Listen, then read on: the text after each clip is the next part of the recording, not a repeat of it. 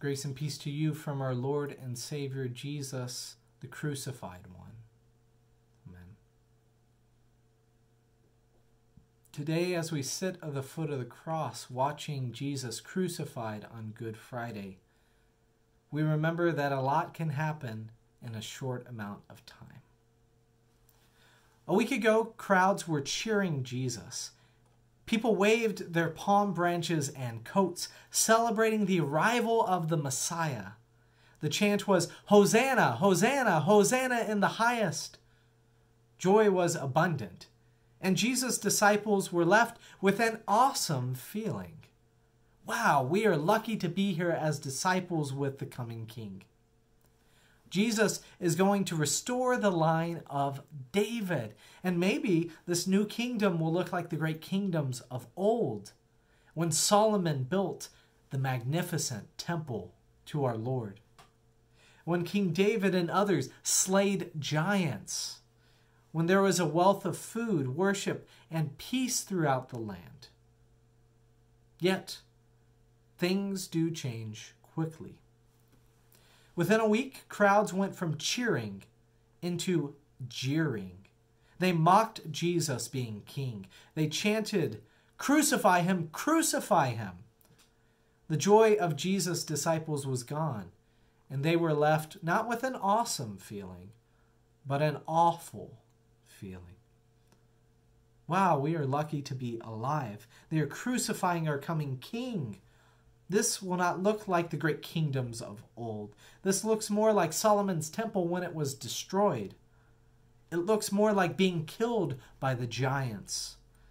It looks like our people being in exile when there was no wealth of food, worship, or peace throughout the land. I imagine that we can relate in our day and time. Just a few weeks ago, I was learning about a virus outbreaking, starting in a distant place across the globe. And then things seemed to progress quickly. The reports I heard went from saying, "It's nothing to worry about," to, "A virus is spreading, but we just need to put out hand sanitizer," to, "Maybe we need to cancel worship this Sunday," to, "Our whole society needs to suspend unnecessary operations." Disciples today are asked to worship online instead of worshiping in community, together in physical presence, which is why I'm also making this video for you as well.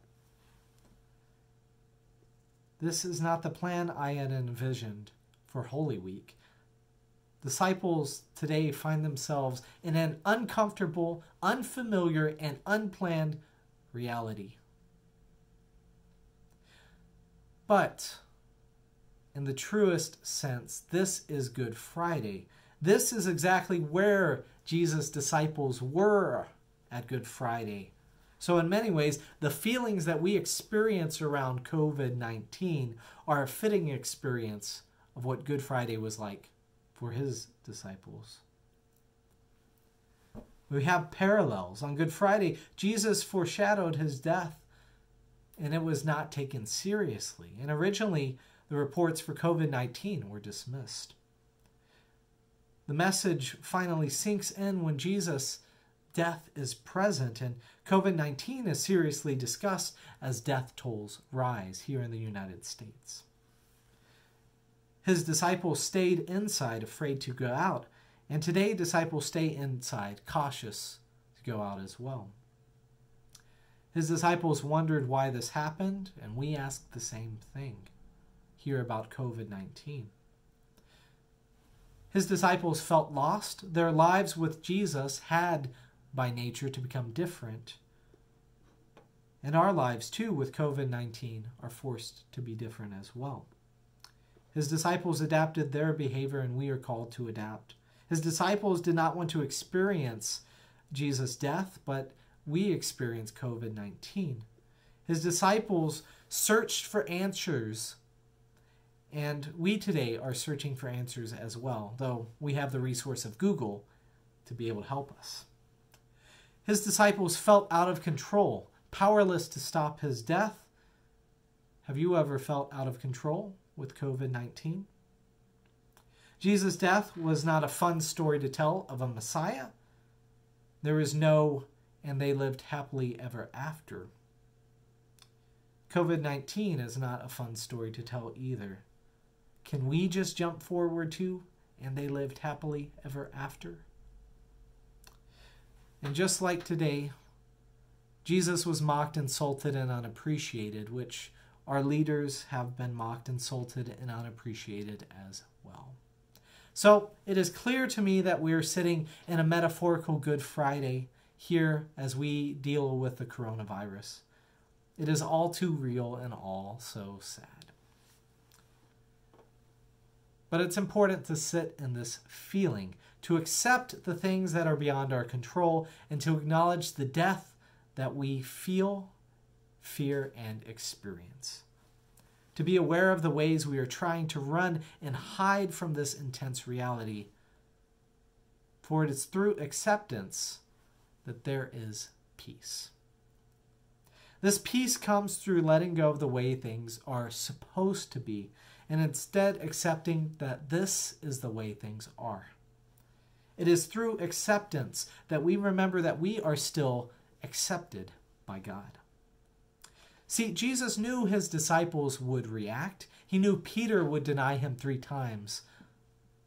And this Jesus, who accepted that this would be the case even before it happened, chose to wash his disciples' feet as a symbol of washing them of their guilt. Jesus was even on the cross saying, "Father, forgive them." Why? Because Jesus had already moved into new life. Yes, Jesus was about to die.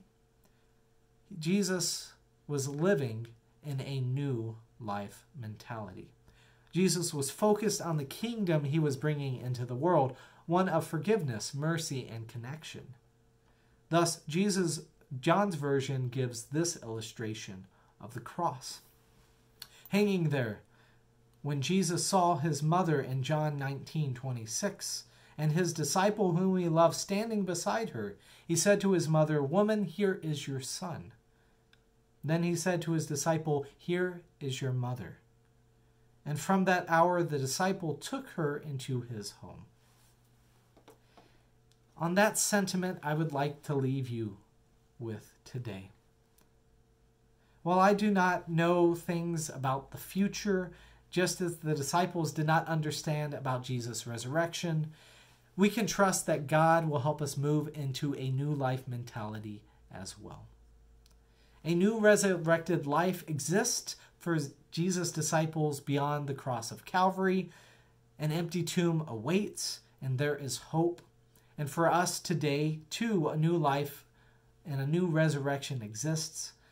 We will move beyond COVID-19, hopefully soon. We will meet again in person soon. We will be able to worship in the same location, thanks be to God. And familiar hymns will be sung in community, played with helpful instrumentation. We will see signs and wonders displaying God's power back in our day and our time. So remember, a lot can happen in a short amount of time. Where do you hope to be in a month? How are you being called into a new resurrected life? Upon that note, I will let you mull and think it over. And now may the peace of God, which passes all understanding, guard your hearts and your minds through Christ Jesus our Lord. Amen.